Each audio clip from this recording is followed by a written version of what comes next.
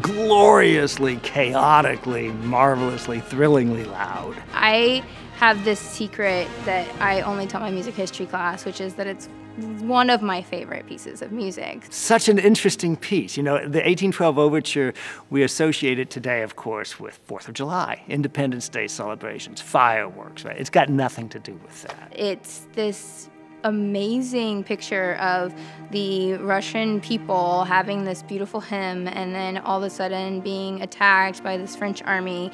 And as they are dealing with that, you have all the thrills of battle. It was written, it was on a commission for Tchaikovsky about the Napoleon's retreat from Moscow in 1812, and it's got absolutely nothing to do with American independence of any kind.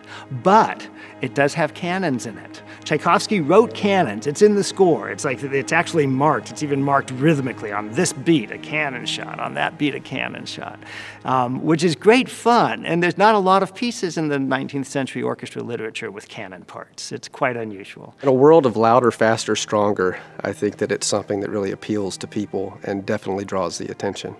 I think that's why I love it, was that he kind of lost a little bit of his corseted refinement and was a little more Russian than he was comfortable even being. It's a brilliant piece. It's a wonderful piece, and it's pure Tchaikovsky from beginning to end. And it's just this feeling of intense ecstasy and thrill and excitement, but then you come back around to what started as this kind of solemn hymn being played at the very beginning, being finalized by everybody in the orchestra, celebrating that they had won. There's moments in it that just cut the orchestra loose like just about nothing else. And there's a thrill about having the audience, just knowing that the audience reaction when you hit that final più mosso at the end, that you just can feel the whole audience going like, yes!